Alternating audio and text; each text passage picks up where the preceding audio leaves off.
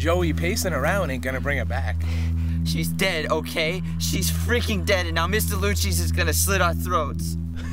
It ain't our fault the bitch is dead. What are you talking about? You shot her. Dumb bitch would have ratted us out the moment we got back, Joey.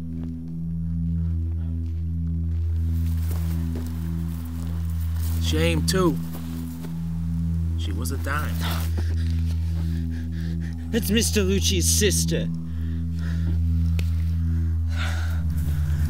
Not anymore, she ain't. Oh, don't talk like that. Joey, what are you so afraid of? We're in the middle of nowhere. What? You think Mr. Lucchese is gonna pop up behind a rock and shoot us with a Tommy gun? She would have kept her mouth shut. She gave us a word.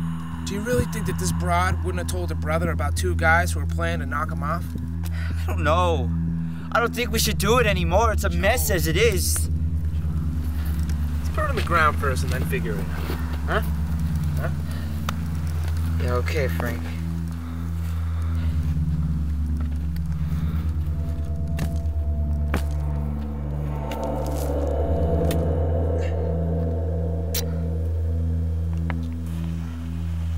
Come on. Loosen you up a little bit. Lord knows you need it. You gotta tell Mr. Lucci's, Frank. We ain't telling Mr. Lucchese nothing. We ain't saying a word, okay? He's gonna find out at some point. Yeah, right after I put a bullet between his eyes.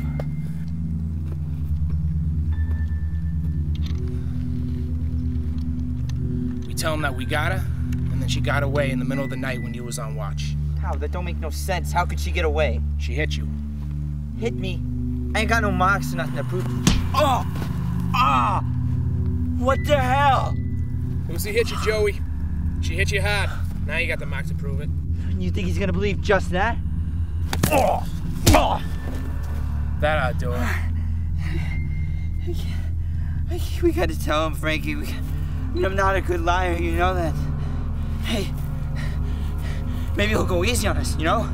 For telling him. Maybe he'll just send us to work in the valley or something, you know? Joey. Frankie, come on. You know me.